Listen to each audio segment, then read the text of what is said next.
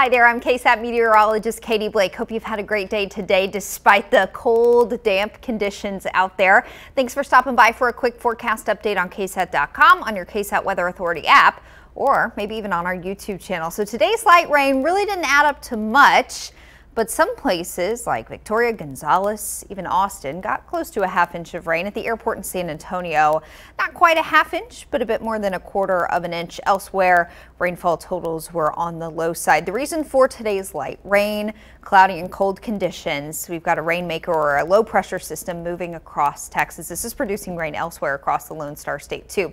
Tonight, that low will move out of Texas and we'll start to see our skies clear out overnight. Overall, a lot more sunshine for your Sunday and a very pleasant end to the holiday weekend. So detailing your forecast for tonight.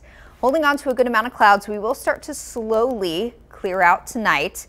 Rain chances will hang on through about 8 o'clock. After that, they'll fall out of the forecast. Temperatures slowly dropping into the upper 40s. We'll start off mid to upper 40s early tomorrow. And even though it will be pretty chilly, humidity will still be high overnight through early Sunday. So we could have a little patchy fog out there early tomorrow morning. Otherwise, seeing more and more sun through the day on Sunday. Afternoon highs will be in the 60s, north winds 10 to 15 miles per hour, so a little breezy at times, lower humidity into tomorrow afternoon, so a really nice day on Sunday. Low humidity hangs around through early next week, but by Wednesday it'll start to increase once again. We'll have more cloud cover return as well, and then some very low end rain chances kick in for the back portion of next week and start of next weekend. Have a good evening.